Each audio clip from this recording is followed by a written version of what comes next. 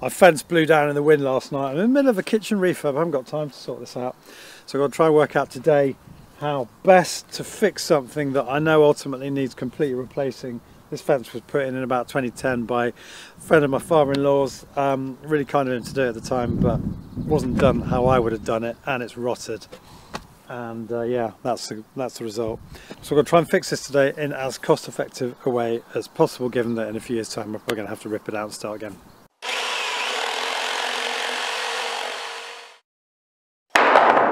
Now we've got a really chaotic mixture of fences here. Panel fences dating back to the 1970s and this more recent repair, through to the traditional close board Arris rail fence that I installed 4 years ago. You might have seen the video on that. And then there's this one, also close board, but built with these separate rails at the back rather than Arris rails that are notched into the fence posts. And the reason I would have done things differently is there are a couple of problems with this fence. Firstly, it doesn't have gravel boards running along the bottom to protect the feather edge boarding from rotting against the ground. You can easily replace a gravel board, but feather edge boards are all going to rot simultaneously, meaning you've got to replace the whole lot. The other thing is the Arris rail system I installed 4 years ago has counter and capping rails along the top, which I think is quite a nice touch because it provides more strength to the fence along the top and protects those end grains of the boards from the weather. Compare that with this one. But the main issue we've got here is that these posts have snapped off at ground level. This being where it rots. It actually rots below ground as well, and I know that because when I dug the holes for the new fence posts, I couldn't find much of the old posts left behind in the ground. So this is clearly the weak point of a fence like this, which, don't forget, is now 13 years old. Some people would say that's had a good lifespan. Now, concrete fence posts or wooden fence posts supported by a concrete spur are admittedly lots stronger. I've made this point before and people have said to me concrete posts aren't as good as they used to be and they have been known to snap off. But my point here is I just don't really want to use concrete fence posts on my property. A bit out of character. I don't think they look as nice as wooden fence posts. And there are things you can do to protect these fence posts to make them last a hell of a lot longer than they would have done otherwise. You can use these post savers as I did with the Arris rail fence 4 years ago. And I went to the added step of treating the post below ground with this Bostik bituminous paint to prolong the life of the post as long as possible. But you do have to be careful with post savers. The fencing company who supplied me with that fence 4 years ago installed these in the wrong place. And one of them, I realised today to my horror, wasn't properly heat sealed to the post. So it's been accelerating the rotting process by creating a water trap between the post and the sleeve. And this one's not much better. You can see the telltale signs of damp on the side of the post. So having found a couple of old fence posts in the garage for the repair, I decided a much safer strategy in this case would be to use that Bostik paint rather than some sort of newfangled heat shrunk sleeve. And so with the posts now treated and ready to be erected, it was time to dig 2 new holes to put them in. If you've got a fencing project coming up, I massively recommend you get one of these. It's a Roughneck Mutt Pro Demolition Scraper. I'll post a link in the description below the video, but it's fast becoming one of the most useful tools that I've used over the last 6 months when it comes to sort of digging holes for fence posts. And the reason is, as you can see in here, there's stone in here, and I'm using a combination of my SDS drill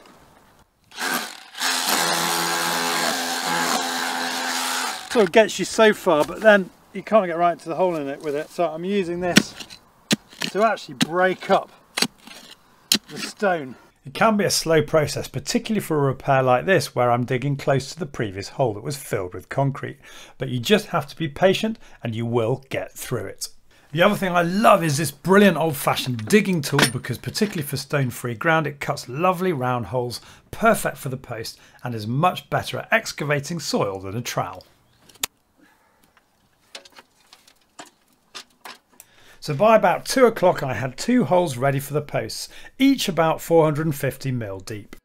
Setting each post in concrete is blindingly simple and very satisfying. I use fast setting mixers like this as I don't want to wait overnight for the post to set solid. You could drive stakes into the ground to screw each post to get it sitting perfectly true, but these days I simply lean a spade up against the post to get it roughly in the right position, pour water a third of the depth of the hole, and then fill with the cement mix until above the surface of the water.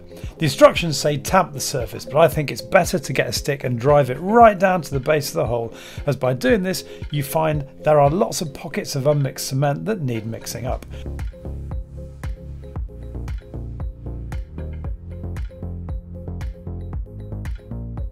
With this done, you've got about 5 minutes to adjust the position of the post to get it spirit level perfect.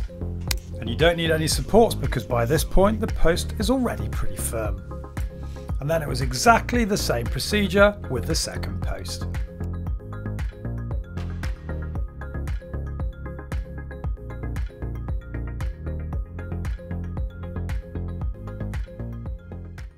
The next step was to secure new fence rails into position.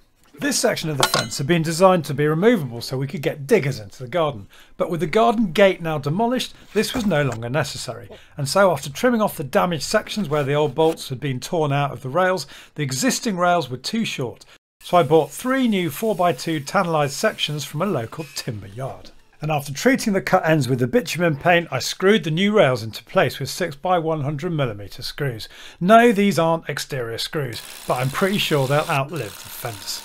Time to point out an error I'm really cross about. It was 4:15 PM and with time marching I was so involved in the job I didn't think to check whether the fence was level before reattaching the existing fence to the new post. And as you can see, it has sunk into the ground over the years and could have done with being raised 25 to 30mm. I didn't notice the impact of this until I'd finished the fence. More on that in a bit. The post next to the corner post had also rotted from its concrete base at ground level. It'll be totally secure now it's screwed into the corner post via the rails, but I decided also to attach it with an extra long exterior fixing screw. I've probably done nothing but create a potential point of water penetration, but it was satisfying to drive home nonetheless. Pretty much all that remained was to fix back into position the feather edge boards I'd salvaged from the collapsed fence using 40 by 2.65mm galvanised nails I had left over from the garage re-roof. If it had been a wider section of fence, I'd have used a jig to prevent me having to periodically check the feather edge boards were level, as I did for that Arris rail fence I showed you earlier. But the whole process of refixing the boards probably only took about 3/4 of an hour, so I didn't bother. Now, the end result of not straightening those rails or string lining the top of the fence before attaching the feather boards and instead allowing the feather edge boarding to follow the ground left this uneven top edge. So I stretched a chalk line across to establish as straight an edge as I could and trimmed the boards level by eye using my circular saw.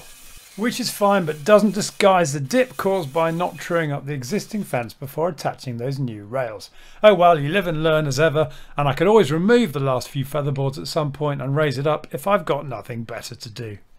Penultimate job was to cut the post off at an angle, which I did most of using my ever brilliant and oh so versatile circular saw.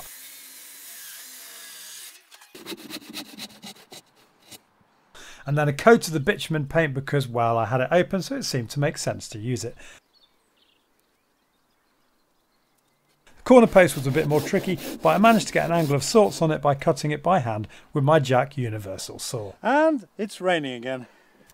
One final job was to treat those 2 new posts, as they've been in the garage for decades and I don't know how well tannalised they are, if at all.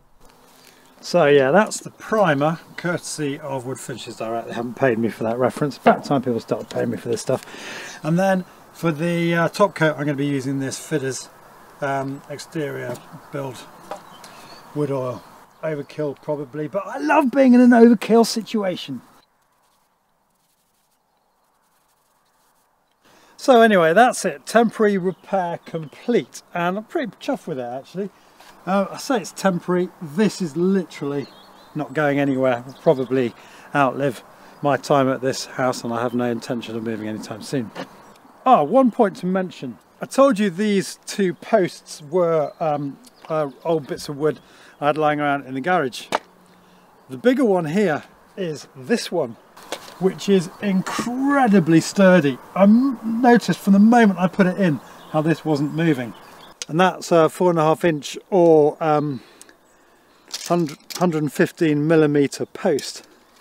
When compared with this more typical post here, I say more typical because you're more likely to get a post like this from a from a fencing company, and that is 4" or 100mm in depth. What was striking about the difference was just how much more sturdy this thicker post was than this narrow one, although obviously this narrow one, now it's fixed into the corner, is absolutely rock solid. Just something to be aware of if you're planning to build a pergola or other structure. Where at all possible, go with something slightly wider. And of course that Arris rail fence I constructed at the bottom of the garden was slightly different because of those V-notched posts, and the dimension of those is 5 by 4" or 125 by 100mm. And the total costing's 77 quid, slightly ruined by having to buy those 3 new rails. So that's it for today. All systems go again on the kitchen refurb if you were expecting that video this weekend. Either way, thanks for watching, and thank you to all my regular subscribers and new subscribers for tuning in today to see what I've been up to. As usual, details of everything I've spoken about today will be in the description below the video. You can access that on your smartphone or on your PC by clicking on the usual links. And as I always say, if you're new to my channel, it would mean so much to me to have you subscribe. You can do that by clicking on the link here, and don't forget to click the bell notification icon so you get notified of all my future uploads. Thanks again for watching, and I'll see you soon.